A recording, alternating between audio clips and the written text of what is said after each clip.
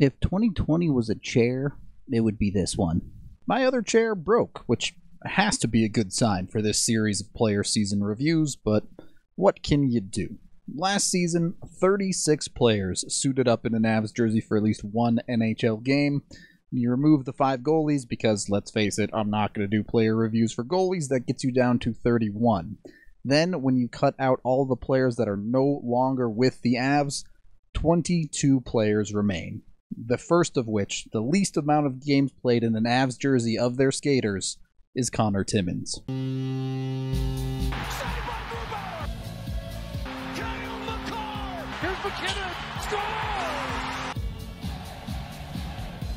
Timmins' case is somewhat unique. It's actually not that unique to the Avs, very similar to the old Joey Hishin, if you remember him. He had not played a competitive game for over a year and a half coming into preseason for this year. He was dealing with concussion issues for the entirety of what was supposed to be his first pro season, and there was a question mark. Nobody knew exactly what he was going to be once he stepped back on the ice for Avs training camp. Thankfully, it would appear that he is everything he was before the injury, having an excellent camp all the way through, impressing the coaches so much that, thanks to an Ian Cole recovering from offseason surgery, he even managed to make the Avs opening night lineup. And while Timmins' case is a little bit special, being a little bit older because of that missed year, the last second-round pick for the Avs to make the NHL in their first year pro was Chris Bigras back in 15-16. So it's not something that happens very often. While making the NHL at all was impressive for Timmins, it would be short-lived, as he would play just 2 games with the Avs before being reassigned to the Eagles in the AHL. The transition down to the AHL seemed to fit Timmins perfectly, as the second he got down there,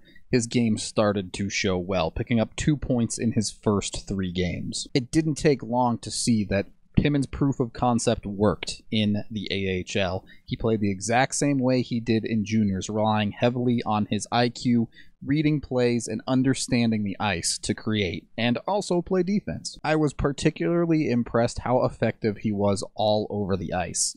Particularly for the Avs, his breakout ability is going to be key, but he also understands the offensive zone very, very well. Take a look at this play here. This is Timmins on the front side of this play, and he's already reading it and recognizing that Bakersfield has overloaded the far side of the ice. So when this puck does work up the boards to his D partner, he has the confidence to start calling for the puck before his D partner already even received it. Saw him tapping his stick there, calling for it for a first-year pro. That's a lot of confidence in himself, and it's the right read. As he receives the puck, you see he has a gigantic amount of space to step into.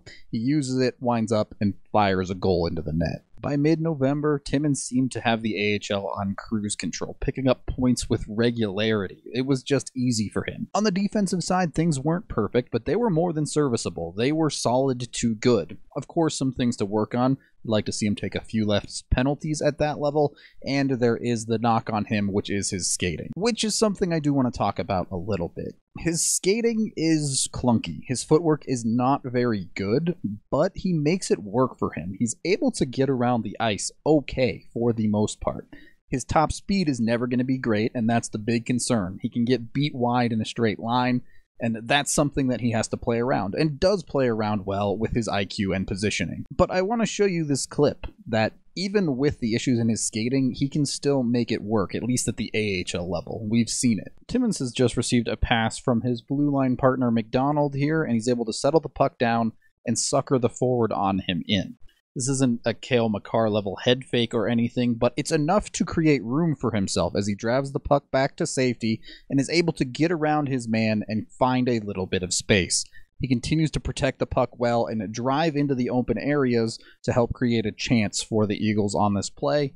It does break down a little bit as he ultimately throws this puck into the center, but he gets rewarded for creating a play, and the puck ends up in the back of the net eventually. So if you put him in a drag race, he's probably not going to win the race very often. But in a contained situation, a controlled zone entry, a controlled zone exit, in situations where you're set up in a zone, his skating does him just fine. Honestly, Timmins' biggest issue right now isn't his skating, it's his injury history. Halfway through December, Timmins would take a lower body injury that would hold him out for over a month, missing some critical time just as he was really starting to roll into his role in the AHL. The good news is, again, when he returned, the on-ice product was the same or even better than before. I think Timmins pretty well established that on the ice, he's as NHL ready as one can be. Down the stretch of the season, Timmins put up 11 points in 13 games for the Eagles, just coming up huge for them. It was apparent how much better he alone made the Eagles' blue line. Obviously, COVID cut things short for the AHL and put a bunch of wrenches in this season for a lot of players. Timmins is just one of the many, missing more potential playing time in his first year pro. And his strong season continued into the NHL bubble. Not only did the Avs end up taking him into the bubble as an extra defenseman, he ended up playing a couple of games. It's clear Bednar likes the kid if he's willing to play him in the second round of the playoffs. So congrats to Timmins, got into 2 playoff games as well. The big problem once again crept up, though. He took a hit along the boards in the second game, looked a little shaken up for it, and did not return. While nothing official has been released by the Avs on the state of Conor Timmins, the fact that it's a non-story leads me to believe that he is fully healthy at this point, and I'm going to assume that until I hear otherwise. Nonetheless, losing out on potentially another playoff game, or possibly even helping the Avs into the conference finals because he got hurt, not a great look, especially if it was something to do with his head and concussions, knowing his history. And while that season ending is obviously not one that Timmins or the Avs wanted, his year of on-ice product is still excellent. On the season, Timmins had 3 goals and 24 assists for 27 points in 40 AHL games, and he also added 2 NHL regular season and 2 NHL playoff games played. Based on his season as a whole, I'm going to give Conor Timmins a grade of B+.